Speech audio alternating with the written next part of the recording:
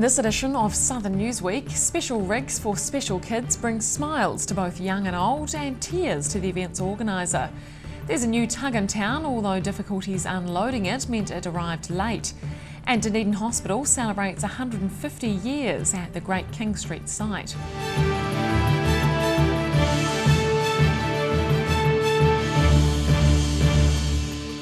Kia ora, I'm Holly Buchanan. The city hummed with the sound of hundreds of large engines recently.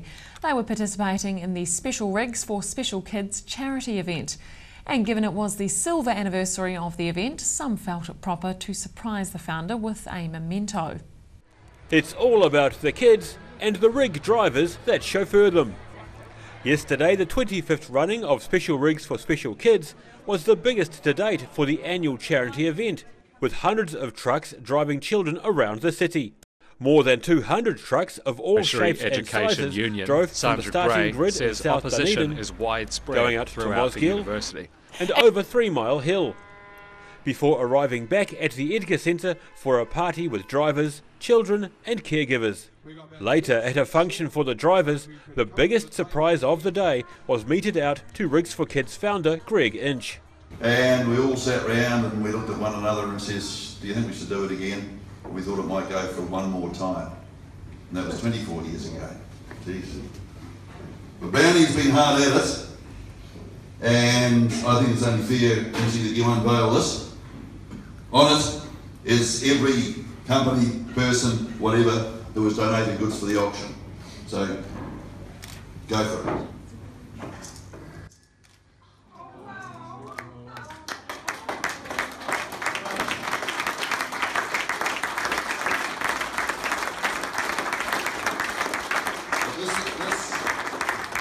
This is not for special rigs. This is for Greg Inch. Along the way yesterday, what the day meant to people of all ages was evident on every face. It's not about the companies, it's about the kids, it's about the families, it's about all getting together with the sponsors, all the people that contribute, and making a day that really is well worth it for everybody. I've been here a few times, yes. Oh, cool. And what part are you looking forward to? I'm looking forward to honking the horn and talking on the thing. Just the whole interaction from drivers to children to everything. It's just a fantastic day. It humbles you to know that so many people give up a day to come and help support these children. Because I'm all about the kids. I just think it's such a fantastic initiative, and it's just a way of contributing. Greg Inch has put all this effort and contribution in for 25 years. There's truck drivers that have driven every year for 25 years. If I can get along here once every now and again and do a drive, that's just my little bit to add to it. I liked how everything was loud and the roads were all bumpy. Each year the event raises funds through an auction, and this year is no exception, with many organisations due to receive donations. Daryl Baser, 39 Dunedin News. The city and regional councils are joining forces in an attempt to engage with South Dunedin. Their aim is to find out what residents want. A series of meetings are taking place with senior staff from both councils on hand to share ideas. The South Dunedin floods were more than a year ago, and there has been much fallout since. However, it's time to plan for the future. That's the message from Dunedin City Council Chief Executive Sue Bidrose. Yeah, it's really easy for councils to do stuff to residents, to people. It's easy to do stuff for people. This one, we're really keen to do this with people because, you know, climate change, sea level rise, groundwater rise, if you don't believe they're happening, well then it's not an issue and you don't need to worry. And if you do, the good thing is they're happening slowly and we've actually got time to take our time, form collaborative relationships as we explore the options and do the right thing at the right time, not throw money at things that might not work or make random guesses at what we think will work. You know, this one we have to get it right and we have to keep people informed, and my commitment is to be much better at that. She says there have been a number of meetings with stakeholders and public meetings are planned for next week. Next Thursday and Friday at the Gasworks Museum, and that's to talk to people about what went wrong last year, like which bits of our equipment malfunctioned. I think people are aware of that, but to talk to them about what we're doing to fix that, to make sure that our system, how the system works, and what we're doing to make sure it runs as well, as well as it ever has, and also some incremental improvements that we're examining that we might make over time. The ORC are there to talk about the history of South Dunedin and what the ground is made up of, why rising groundwater is an issue in South Dunedin, and some of the things we can and can't do about that. She says both the Dunedin City Council and Otago Regional Council are working well together and want to work with the people of South Dunedin for the best possible outcome. Daryl Baser, 39 Dunedin News. Port Otago has taken delivery of its brand new tugboat. The tug travelled the seas in style aboard a specialist heavy lifting vessel called the Delta Grutch. And despite some issues on the day, it's now plain sailing for the Arihi. Nearly there. Port Otago's new tug, the Arihi, arrived at Port Chalmers this morning and was due to be in the water around 10 a.m. However, things didn't go quite to plan. Port Otago Chief Pilot Hugh Marshall says the Arihi has come a long way to be here, albeit on the back of the Delta Grutch. It loaded a small tug workboat in Tuzla in Turkey on the end of June this year. It's been on transit through the Mediterranean, through the Suez Canal, calling at various ports on the way. It called in at the Seychelles Islands, no, Mauritius on the way here, and then it's done various ports in Australia, delivering a small tug workboat called the Arihi. Marshall says when the Arihi is lifted off, it'll be powerless and will need work. Once in the water, the vessel, the tug will get, it doesn't have any power on board, no fuel on board at the present time. It's going to go, it's tied up alongside one of our other vessels, and then it'll be taken to a berth where we start commissioning and preparation process for to get this vessel into action. The Arihi was made earlier this year and has a gross tonnage of 145 metric tonnes. The name Arihi comes from Auntie Alice Karatai, who was born in 1861 and was the granddaughter of Chief Karatai. Daryl Baser, 39 Dunedin News. A local man is officially the best apprentice butcher in the country. Ben Henry has taken out the award after placing second in the competition last year. He's now off to the international competition in Australia, but says the win isn't going to his head as his workmates keep him grounded. He's a meat packer, he packs meat, and now he's #1 in the country for it. Centre City New World Butchery apprentice Ben Henry was recently named the Competence Butcher Apprentice of the Year after cutting down the competition in Auckland. However, the former university student believes it won't go to his head as his co-workers keep a sharp eye on him. No, definitely not. The guys around here keep me pretty grounded, which is quite nice. They whip me back into shape. That said, he's looking forward to where the wind takes him. It is absolutely unbelievable. I'm heading places where I never thought I would go before. I get to go over to Australia and compete in the International Butchers competition, the World Butchers I believe it's called, which is really cool. So I get to compete on the 10th over there. Henry outlines what he had to do in order to come out on top, a cut above the rest. So we had an interview as well as a written exam going over the entire industry trade. We also had a 2-hour cutting test where we had 3 subprimal cuts, so 3 bits of animal, and we had to break it down, produce some amazing, interesting creations as well as some compulsory cuts.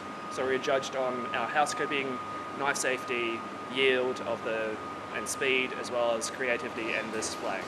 Competition judge Matt Grimes believes the butchers really stepped up their game for the grand final. Ben Henry is off to represent New Zealand in just over 2 weeks' time. Daryl Baser, 39 Dunedin News. It's 150 years since Dunedin Hospital opened on Great King Street. A celebration was held in the hospital's chapel to mark the anniversary. It included speeches from Commissioner Kathy Grant, along with staff, serving and retired, who shared their memories. Giving thanks for 150 years. A mihi whakatau and karakia opened proceedings as former and current staff celebrated the sesquicentenary of a hospital being at the Great King Street site.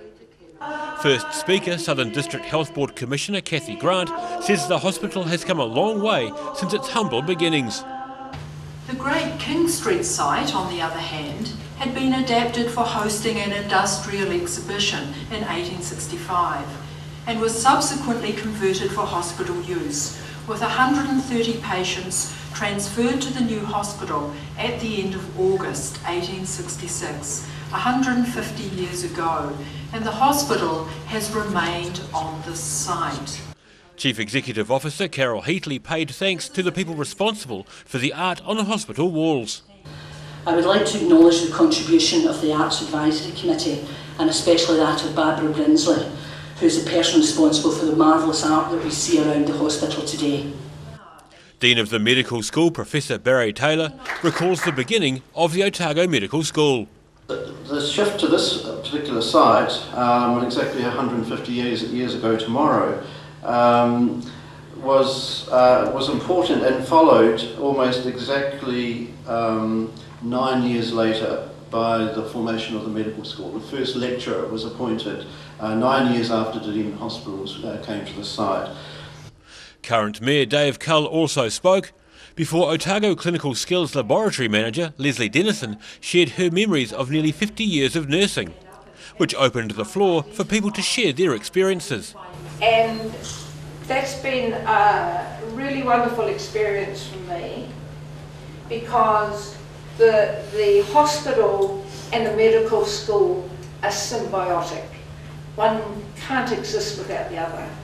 This medical school produced the first woman graduate and the first woman professor in this country. So there are a lot of firsts, and there are many more to come. And how good I feel to have been part of this place for 60 years next February. So long live it, and let's keep the spirit and the health of all of us up and running. After the exchanging of memories, guests moved through to the main foyer, where Kathy Grant unveiled a plaque commemorating the occasion, before a large cake was surgically divided. Daryl Baser, 39, Dunedin News. Coming up on Southern Newsweek, the unprecedented popularity of a motoring museum in Southland could result in expansion. And we'll find out why art lovers in Invercargill are in for a real treat.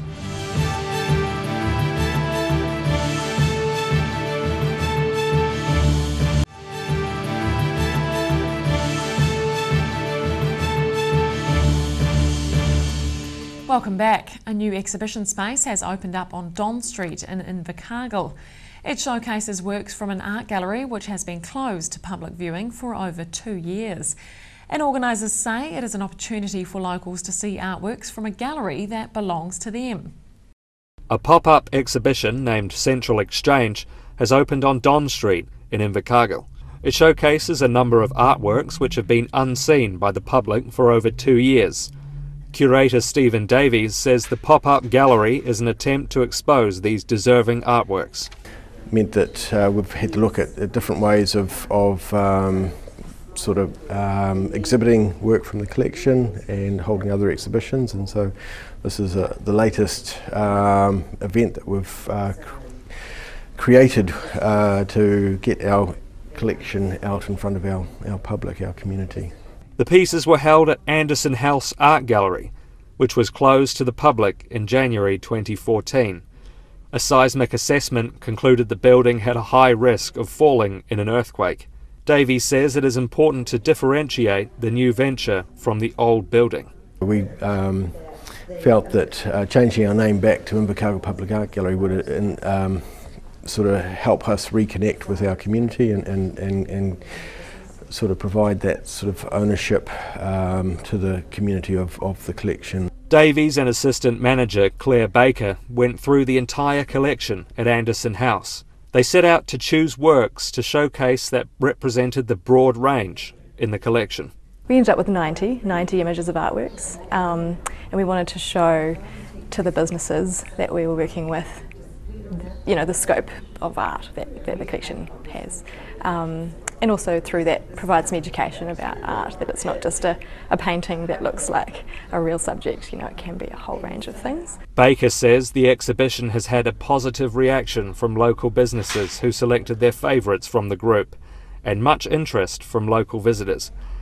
Jack Conroy, 39 Dunedin News. A new shared space for developing businesses opened in the city recently. The project aims to house Dunedin's newest and brightest tech businesses. And the Dunedin couple behind the venture hope it'll enhance the city's creative culture in a controlled fashion. Businesses under a microscope. Husband and wife team Jason and Kate Lindsay recently purchased number 8 Stafford Street with big plans for its development. Scientists use petri dishes to study the interactions of organisms and culture. The team behind Dunedin's petri dish wish to foster a culture of collegial businesses which can grow in an organic fashion. Kate Lindsay is the face of the business and admits being a bit surprised with just how busy they are. We allowed a few people to move in early, and just the word of mouth, people have just been dying to come in here. It's a nice space, it's friendly, it's warm, inviting. People are very productive here. There's a lot of collaboration going on. So yeah, no, we're thrilled. Jason Lindsay says his background in the American media industry is helping with the business. My background is as a filmmaker, so a lot of the people that we've initially tried to get interested in are other people that work in film and television and other kind of creative media. The pair have made quite a few changes to the building to get it to fit their needs. Kate Lindsay describes what it was like when they moved in. Condition of the building when we bought it was fairly similar to what it is now. The space that we're in at the moment was a Pilates studio. So we've just put up a few walls, made some offices, tidied it up with some paint and some windows and made it into a very nice office space. James Lindsay says just like a petri dish, they hope their organisation can help businesses germinate further. And one thing that we think is really great about that is the more that you've got creative people in the building, the more that there's that pool of creativity to draw from, which is really great. The next step in the organism's future is a move into the adjacent room where this space should, they hope, be a hive of activity. Daryl Baser, 39 Dunedin News. Invercargill's recently opened Transport World is celebrating its quick success. Visitors from all over the country have come to see the extensive vintage vehicle collection. And an addition of a large motorcycle collection means the premises will need to be expanded, a move it's hoped will put the facility on the map. Transport World opened its doors to the public in December 2015 and has been a resounding success. Around 34,000 visitors have been through the new home to trucks, classic cars, wearable arts and themed bathrooms.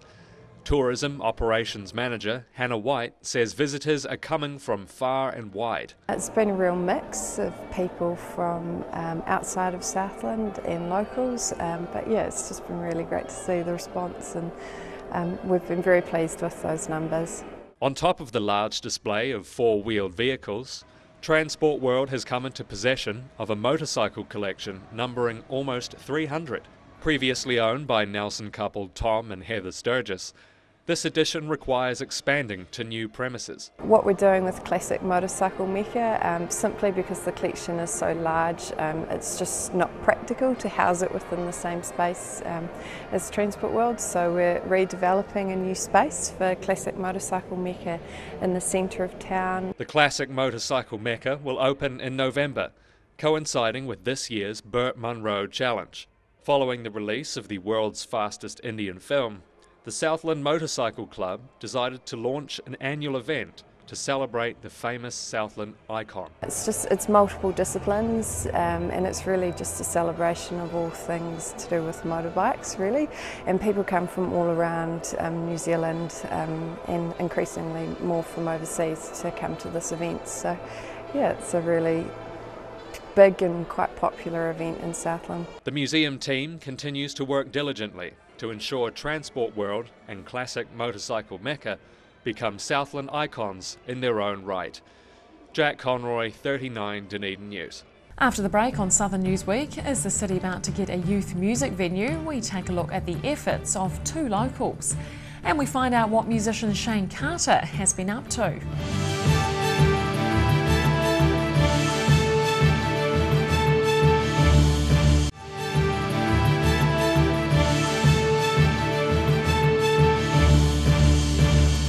Welcome back. Venues for young bands to perform on a large stage have been scarce in Dunedin for a number of years. Dedicated youth venues have come and gone, but now a local event coordinator has teamed up with young musicians and hopes a youth bandstorm can become a regular event. Showing the way. Pro event manager Ian Chalmers and Sam Chin from Sammy's show 15-year-old Carl Brinsden around the stage at Sammy's. Ian Chalmers says for many years he's had young, louder style bands coming up to him at events, asking if they could play at afternoon and family style shows. Well, these young bands say, look, can we play at Brighton Gala Day? Can we play at Party in the Park at Milesgill? And basically their style of music is not necessarily family friendly for those sorts of events. And so I said to them jokingly at the start that, hey, I'll give you a night at Sammy's. Well, we've got to think about this, and we thought, well, it could be a really good platform for them to learn on.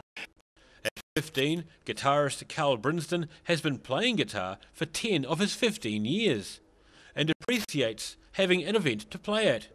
Yeah, I think it's really important for young people to sort of get into the habit of finding gigs and stuff without the alcohol side of things, so that you can actually enjoy the music rather than having the alcohol and stuff involved with it. He says playing regularly will improve the band's stagecraft. Venue owner Sam Chin recently lost his licence to sell alcohol and is welcoming the all-ages aspect. He believes the bands will get a lot out of performing on the big stage through quality gear. Bandstorm begins around 7:30 p.m. this Saturday. Daryl Baser, 39 Dunedin News. The Dunedin Public Art Gallery has become home to a very large virtual resident. It's part of an installation by Scottish artist Douglas Gordon, and the gallery says it's a coup to have an artist of his calibre showing in town. Playing dead in real time. Elephants are big. I mean really big. Unless you've seen them up close, you just won't believe how mind-bogglingly big they are. Scottish artist Douglas Gordon filmed a circus elephant obeying a series of commands in a New York studio while filming it. The result is now at the Dunedin Public Art Gallery. Director Cam McCracken says it's a total coup for the city to have this exhibition here. It means a lot to the gallery to have a work by an artist of the stature of Gordon showing with us. We have a wide remit in our exhibition program, and international content is really important to us. McCracken says one of the technicians from Douglas Gordon's gallery stayed in the city for a week, overseeing the installation of the work. We have had the pleasure of having one of the technicians from Douglas Gordon's studio be with us for a week to help us install the work. But we have made investments in technology and AV technology, and we've bought some screens especially to show the work. So it's a very top-notch technical presentation. The blurb promoting the exhibition mentions the elephant is subject to forces beyond its control. McCracken describes the exhibition, and when asked, was as certain as he could be that the animal wasn't mistreated in any way. An elephant in an art gallery space in New York. It's a 19-minute presentation, and the elephant is standing up, goes through a routine of standing, lying down and then getting back up to her feet. He says when you look at the video, you can see the animal isn't showing any signs of distress, describing it as a happy and well-treated animal. Play Dead Real Time is on at the Dunedin Public Art Gallery until February next year. Daryl Baser, 39 Dunedin News. And finally, Shane P. Carter first rose to international fame with the band Straight Jacket Fits in the late 1980s. In more recent times, he played in Dimmer and lately has been playing under his given name. And he recently made a return to a familiar stomping ground. Returning to the Captain Cook Hotel more than 2 decades after first playing there, Shane P. Carter saunters in to survey the revamped location. And he clearly remembers playing here before. I think I played the Cook with the Double Happies actually, which would have been, what, the 80s or something, yeah. And yeah, but I spent a lot of my teenagedom not being allowed to go to the Cook. And then I chopped chips at the Cook because my old man used to run the bistro upstairs. And we found out some old school Dunedin sound connections, because the Kilgowers from the Clean, their dad used to manage the place in the 70s apparently. Carter's had a solid career in the music industry, first coming to international recognition in A Straitjacket Fits, and later in Dimmer when the band was signed to Sony Music, who he says dropped the band after just one album. Many lesser musicians are crowdfunding music releases, which is something Carter chose to do with his new album, The Offsider. When I embarked on the record about 3 or 4 years ago, it looked like the whole record industry was collapsing, which was actually quite a good thing, because it was the collapse of the evil empire. And I thought, well, okay, I'm not, the way things are going, record companies are becoming more and more irrelevant. So I'm going to do this record under my own steam, and with home recording and all that kind of stuff, you can make the majority of the record that way. He says he didn't want to appear to be begging for money, but believes it's a more direct way of getting people to support what musicians do. Carter is a well-known musician in credible music circles, with strings of critically acclaimed records to his name. But he admits he's struggling and doesn't know how other musicians cope financially. I don't know how musicians are supposed to live at the moment, actually. Stuff like Spotify and all that kind of thing. Well, when I was talking about the collapse of the record industry, it's just the man has come back even harder. So now you've got Spotify that makes billions for the people who run that. You've got the record companies who are happy because they get to recycle their back catalogues once again, but now the artists get nothing. Well, what do they get? 0.008 cents for every play or something. However, if there's one side of Shane Carter that's mellowed a bit, it's his music.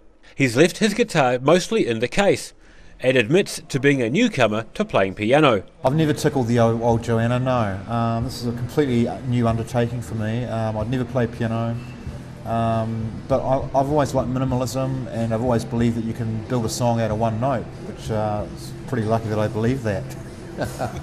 Shane P. Carter plays upstairs at The Cook this Saturday, fresh from shows in Auckland, Wellington and Christchurch. Daryl Baser, 39 Dunedin News. And that's all for this edition of Southern Newsweek. Be sure to check us out on Facebook, YouTube and Twitter, or you can keep up with Dunedin News via our website, dunedintv.co.nz. I'm Holly Buchanan. Thanks for watching.